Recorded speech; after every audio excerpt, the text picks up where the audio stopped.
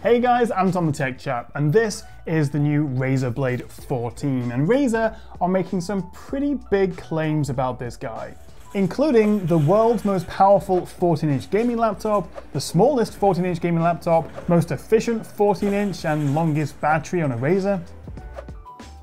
Which all sounds very impressive, although to be fair, there is really only a handful of 14-inch gaming laptops. The closest competitor to this would be ASUS's Zephyrus G14, which is a great laptop, although that does top out with a 3060. This, however, can be spec'd with a 3060, 70, or 80, along with Ryzen 9 5900HX, which really is just as big of a deal as the new graphics, as this marks the first time we're getting an AMD CPU in a Razer Blade laptop.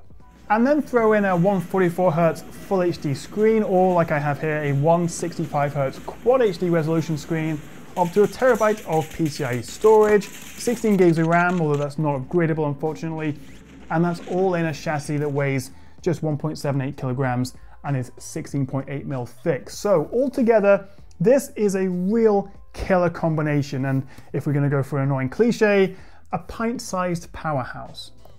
But hold your horses, before you throw your current laptop in the bin out of disgust because you don't have one of these, just a couple of things. And the first one is that all three graphics card options are 100-watt TGP models, which is great for the 3060, pretty reasonable for the 3070, but it's definitely on the lower power end for the 3080, which tend to range between 85 watts and 165 watts. I would probably recommend the 3060 or the 70 model of this. So that's worth considering, but at the same time, the Blade 14 is very expensive, starting at about $1,800 with the 3060 and up to $2,800 for a 3080 spec. Also, the battery life is okay, nothing special, but I'll come back to this. And while the whole thing is impressively compact given the performance, it is another copy and paste Razer design.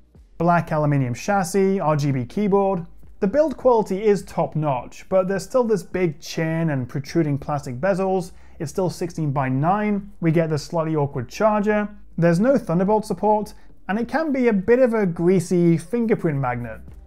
I actually wiped this clean before I started the video, but clearly my disgustingly mucky, greasy fingerprints have already made a bit of a mess on the lid there. It is a bit annoying just how greasy this thing gets. I must admit, I am also a little bit on the fence about having a Quad HD resolution screen on a 14-inch laptop. It makes perfect sense for 15-inch and bigger sizes, but on here, while it's incredibly sharp, and also I love this matte panel, it looks great. In fact, my only criticism really will be the fact that it tops out at about 320 nits or so. So it's not the brightest, and I often find myself maxing it out just to make it more comfortable to use. However, a benefit of this higher spec panel is it's more color accurate. They're both about 100% sRGB, but the Quad HD hits 98% of the DCI-P3 gamut with a 10 millisecond response time versus 20 milliseconds on the Full HD. But of course, the compromise with that high resolution is the impact on your frame rate and also battery life. So these are my average frame rates with maxed out settings at 1080p, and then the same again at native 1440. And as you can see, the FPS takes about a 10 to 20% hit. And most games just aren't coming close to maxing out that 165Hz refresh, although of course it all depends on the games you're playing and at what settings. I am really pleased though that Razer is finally making this switch, or jump even, to these AMD Ryzen 5000 CPUs, because it was a bit frustrating at the beginning of the year when they refreshed some of their Blade laptops that they still came with 10th gen Intel CPUs. So I feel a bit bad for those of you who may have actually bought a Razer laptop a few months ago, because now we've got laptops like this with AMD Ryzen 5000 and it's significantly more powerful and more efficient. However, all this extra power does come at a bit of a price: heat. This thing gets pretty toasty even with the new vapor chamber cooling we've got inside. And with the dual fans whirring away, which to be fair weren't obnoxiously loud, topping out at about 59 decibels, I did still see the CPU peak at about 92 degrees Celsius.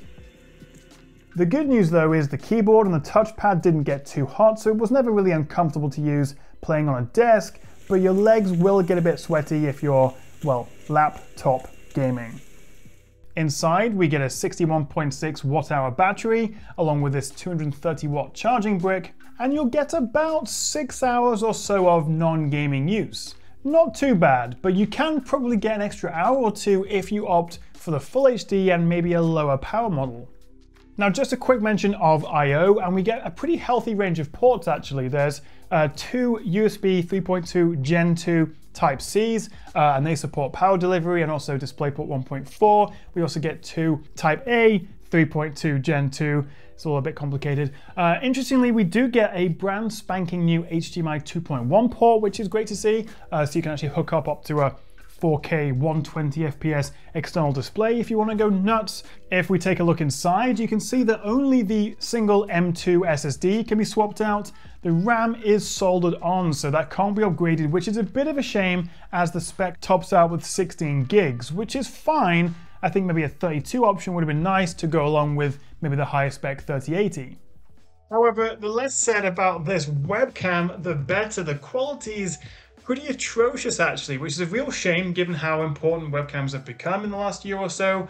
So that is something I definitely want to see improved on the next version of this. I mean, just look how noisy that is. Ugh, it's terrible.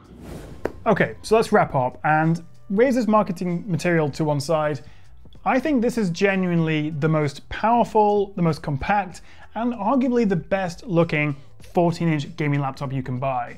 Definitely give my good friend Matt Moniz' video a watch where he compares the G14 and the Blade 14, and I'll drop a link below because that is a great alternative to this and about $300 cheaper. So good job, Razer. Now just give me this with a 16:10 screen, maybe a slightly more fingerprint resistant coating or just a bit of a design refresh would be nice, and also a much better webcam because this thing is terrible. But despite that, if you can afford it, this is a pretty easy recommendation, and I will leave links below if you want to check it out. And if you want to see more from me, if you enjoyed the video, a cheeky little like and subscribe would be lovely. Thank you so much for watching, guys, and I will see you next time right here on the Tech Chat.